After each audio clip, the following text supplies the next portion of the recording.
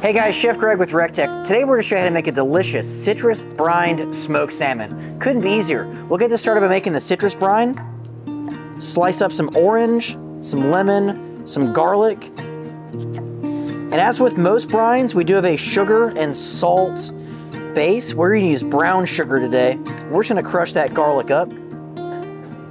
Garlic, our citrus, sugar, salt, and our water. We'll bring this up to a simmer and then cool it down completely. And that'll be our brine. Now onto our salmon. We've got a beautiful 3.5 pound fillet. And you can see it's not shaped super consistent, so the tail section is always going to be smaller and thinner. The same thing with that belly. We're going to go ahead and cut this to even it up a little bit. But we're not going to waste any of this because we're going to cook this off, make some shrimp burgers. I mean, if you can even just cook and eat it like that, super delicious. But kind of where that tail starts to get thin, we'll go ahead and remove these pieces. And that way we have a nice, even, consistent fillet to work with. So once that brine is good and cool, we're going to submerge that salmon in there skin side up for about 12 to 24 hours. And you can see how this changes and the texture almost firms up. Okay, and this one's real soft and squishy, and this one that's been brined is a little bit firmer. So we're going to take that fillet that we brined, and it's very important we dry it off.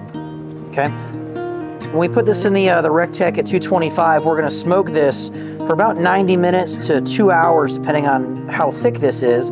And the drier the surface is, the more smoke that's going to stick. So if we let this sit, it almost gets a little sticky. That's called pellicle. That's really good for smoke absorption. We're going to smoke this at 225 on that RT 1070, burning those delicious recteq apple pellets.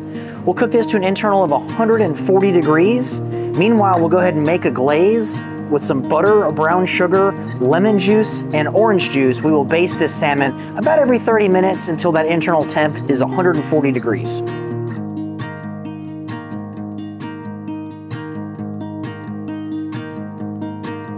You can enjoy this on a weeknight meal with a nice side salad or a grilled vegetable, or if you want to elevate your hors d'oeuvre or party ideas, go ahead and chill this down and enjoy this with your favorite spreads, crackers, and chips. But at the end of the day, citrus brined smoked salmon, where it's at.